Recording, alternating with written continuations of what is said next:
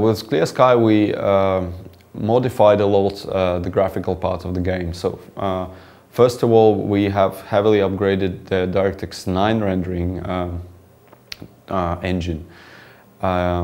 We pretty much changed the lighting system, changed all the textures, models have been heavily updated. A lot of work has been dedicated to just the detailing of the world, and we're really keen on bringing as much detail to this environment as possible, make it very authentic and realistic.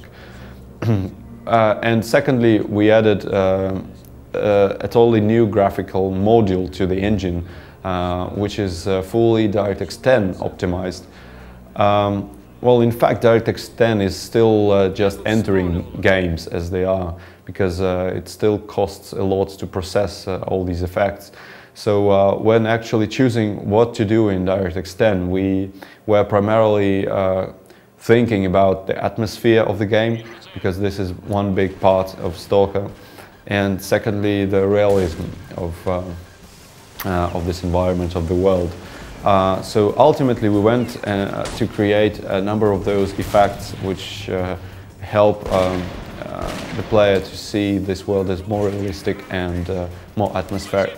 So first of all, in indoor environments you will see volumetric fog, which is physically correct, fully physically correct fog that is actually interacting with all those objects on its way. So either characters or items like boxes and crates. So you will see this fog enveloping all these interactive items.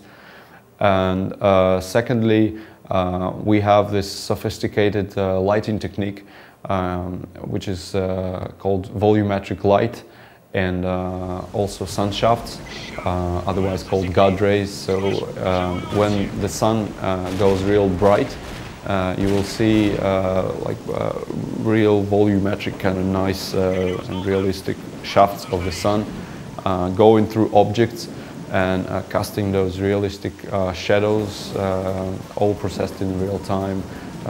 Looks very impressive and realistic back again. And ultimately there's this nice rain effect, which also interacts with the surface, with the ground this water goes on. So when the rain starts, you can see that the ground, as it receives more and more water, becomes wet. So the surface changes its attributes and the way it looks. You will see it start like glistening, and as more rain touches the ground, you can see little splashes of water, little puddles showing up, and back again, this looks very impressive. And at the same time, as heavy rain starts, water will start streaming down vertical surfaces.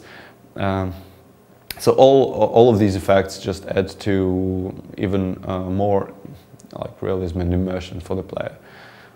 So these are basically the effects that the players can see on well, top-notch hardware, really cutting-edge technologies behind all this.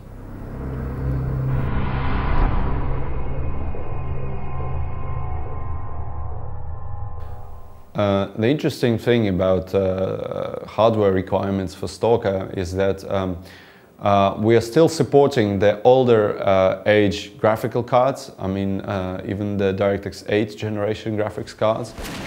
So is DirectX 9 and the latest DirectX 10 video cards. Which effectively means that the players with lower end systems can still play the game, although they won't be able to see that kind of eye candy that the latest